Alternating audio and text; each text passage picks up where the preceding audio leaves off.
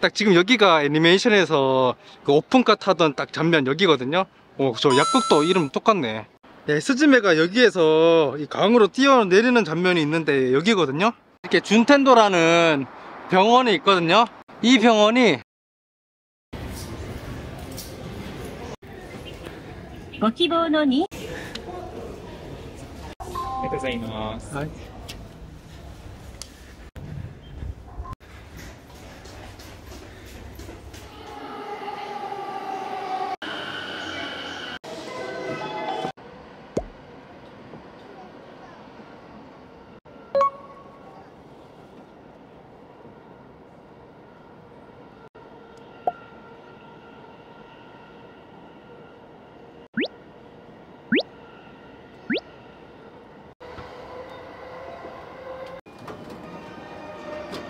네, 선배님들 오차노미즈역 도착했는데요. 이 애니메이션에서 나오는 달이 바로 보이네.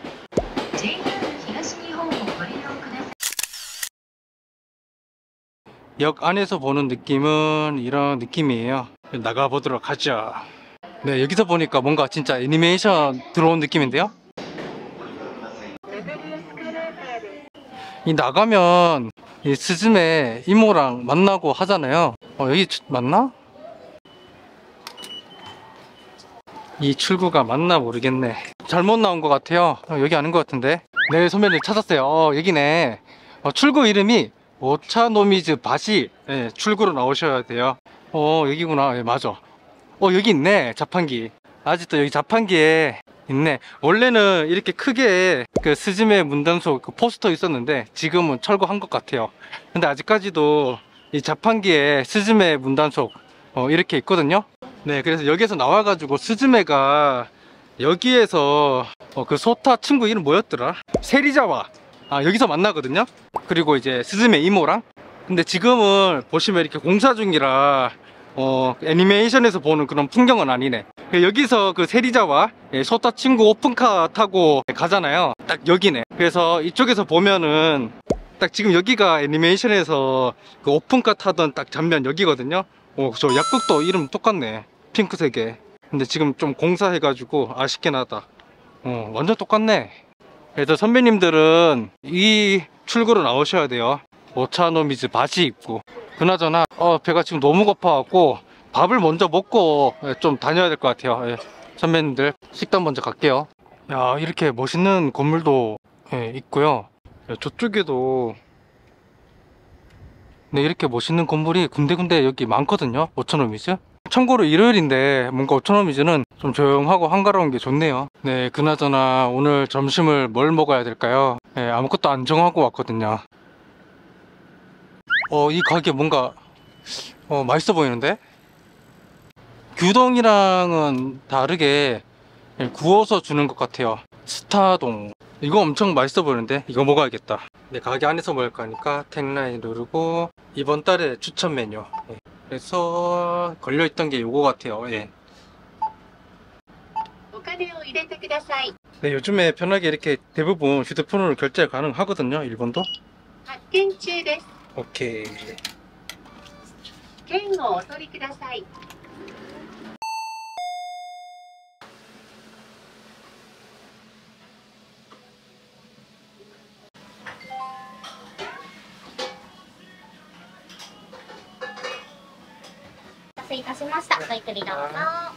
네, 이렇게 나왔거든요. 네. 달걀도 나온 거 보니까 깨가지고 여기에 올려서 비벼 먹는 것 같아요. 네, 그리고 이렇게 후리카케도 나오거든요. 그리고 된장국이랑.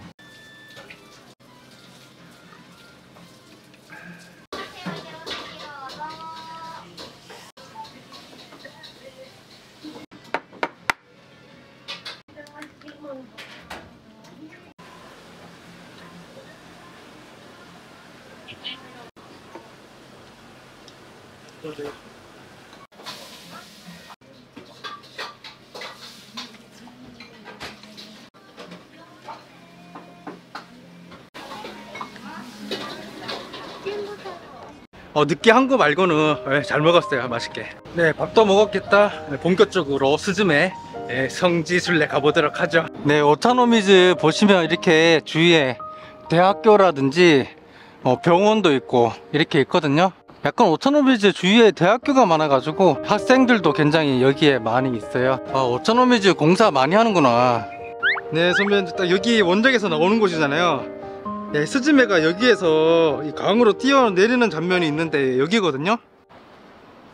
근데 지금 이게 원래는 바닥이 강인데 공사 중이라 원작에서 나오는 그런 느낌은 좀 못 느끼네.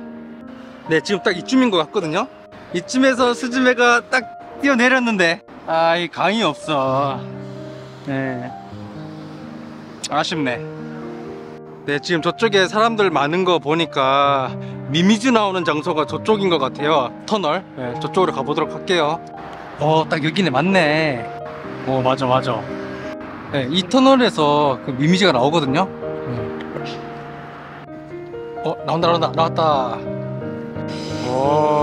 진짜 미미즈가 나오는 거 같네. 다리도 받겠다. 네, 원작에서 나오는 이 소타네 집 갈게요. 이 소타네 집이 1층에 로선이 있거든요. 그리고 그 위에 3층인가 소타 집이었는데 그나마 좀 비슷한 곳이 한 군데 있거든요. 그래서 가보도록 할게요. 벌써 이렇게 벚꽃이 폈네요. 와, 저기도 벚꽃 폈다. 이제 벚꽃 시즌이 됐나보다. 진짜 많이 폈네요. 네, 저 앞에도 로선 있거든요. 네, 여긴 아니에요. 다른데 또 찾아놨거든요. 네, 여기 앞에 있는 로선이 그나마 애니메이션에서 나오는 로선이랑 좀 분위기가 비슷하거든요. 네, 애니메이션에서 나올 때는 건물이 좀 낡은 3층 건물이었는데 여기는 조금 그냥 세련된 건물이에요. 그래서 기념이니까 안에 들어가서 뭐 하나 마실 거 사가지고 오도록 할게요. 로선은 이렇게 디저트가 맛있는 게 많아가지고 진짜 좋은 것 같아. 멋지롤이 있다. 모처럼 날씨가 따뜻해가지고 아로 샀어요. 웃긴 게 애니메이션에서도 일본 아줌마랑 외국인 여자애가 있었는데 진짜 가게 안에도 외국인 여자 한 분이 계시더라고요. 애니메이션 생각났어요. 그리고 로선 바로 앞에 이렇게 준텐도라는 병원이 있거든요. 이 병원이 소타 할아버지가 입원해 있는 병원이에요. 근데 여기 준텐도 병원이 좀 굉장히 좀 유명하긴 한 것 같아요. 완전 도쿄 한복판에 있거든요. 그래서 조금만 더 이제 내려가면은 또 도쿄돔이 있고 여기 커피 마실 만한 좋은 장소 있네. 여기서 마셔야겠다. 진짜 이제 조금만 있으면 벚꽃 피겠다. 내일이면 열릴 것 같은데. 여기 또 목련 예쁘게 폈네. 여기 자리 좋다. 여기 뷰가 좋은데요.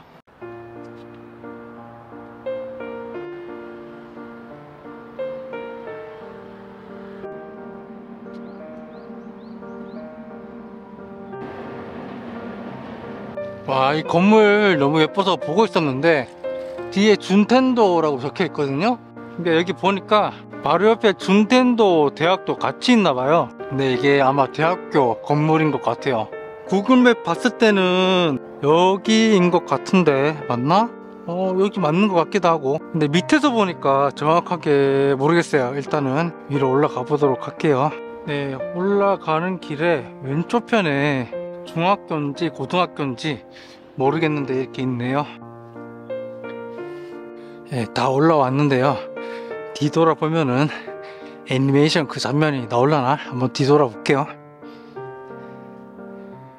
오, 맞는 것 같은데 여기?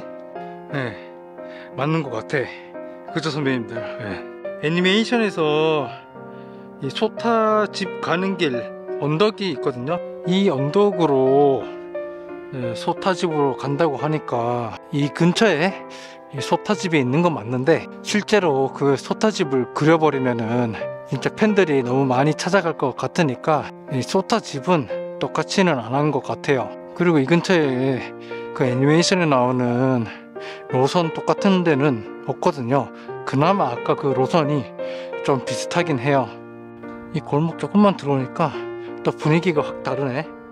네, 골목에 좀 들어가 볼까요? 와, 이 건물도 빈티지한 게 예쁘네. 참고로 지금 이 동네는 bunkyō구라고 하거든요. 이 도쿄 23구 중에서도 이 bunkyō구가 이 대학교라든지 뭐 중고등학교가 좀 많은 이미지예요. 그리고 동경대도 이 bunkyō구에 있거든요. 그래서 약간 그런 23구 중에서도 학군이라고 얘기해도 될 것 같은데 예, 동경대가 있으니까.